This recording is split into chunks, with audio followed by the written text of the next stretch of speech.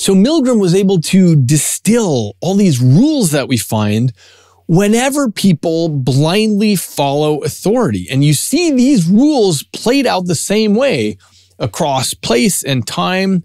And this is what we need to teach our children, so they know the signs to look for, so they know how not to get seduced into the trap. I mean, for God's sake, we teach all children how to do long division by hand, and we teach them how to play soccer and how to watercolor. But why isn't it mandatory that we teach them lessons like this? Like how to know when they are getting manipulated, how easy it is to get manipulated, how to develop immunity against manipulation by simply knowing the signs to look for. That would be an education worth having. Okay, so the first thing we need is meaningful, universal education about these issues. The second thing we need is social modeling.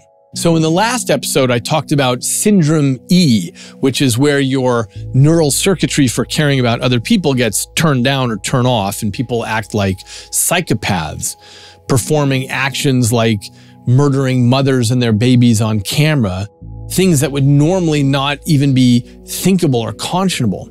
And I spoke about it as though everyone in wartime can catch Syndrome E, or that everyone in Milgram's experiments showed inappropriate obedience to authority. But in fact, there are always heroes who stand up against authority.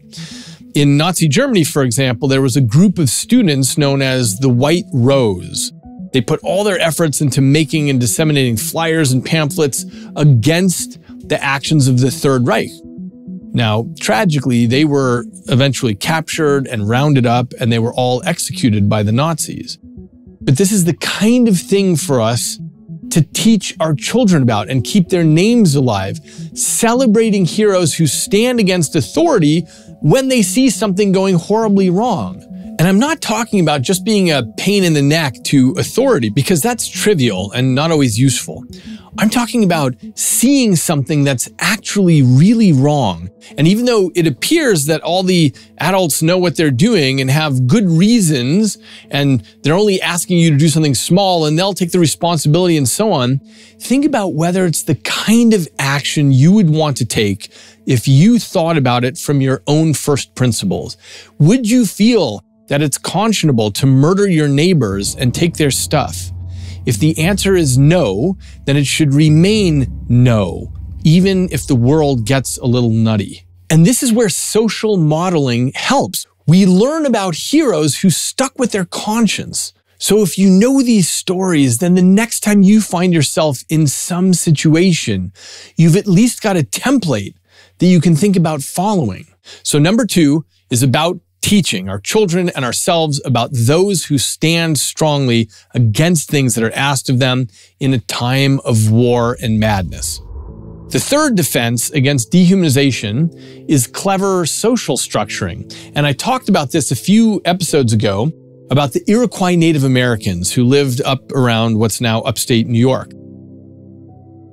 And they're known as the League of Peace and Power, but they weren't always known as that, and certainly not 400 years ago. There used to be 6 tribes who were always fighting with one another, real bloody battles. But in the 1600s, they were brought together by a man who came to be known as the Great Peacemaker. He combined them into one nation. But by the way, combining people is not enough. It turns out that if you simply push people together, that can fall back apart easily. He did something more clever. He structured clans such that each tribe member ended up belonging to one of 9 clans. So I might be a member of the Seneca tribe, but I'm a member of the Wolf clan. And you're a member of the Mohawk tribe, but you're also a member of the Wolf clan. And the key is that the membership to tribes and clans, these cross-cut. And so how is the Seneca tribe going to fight against the Mohawk tribe when I'm a wolf and you're a wolf? And by the way, my Seneca friend is in the Hawk clan and your Mohawk friend is in the Hawk clan too.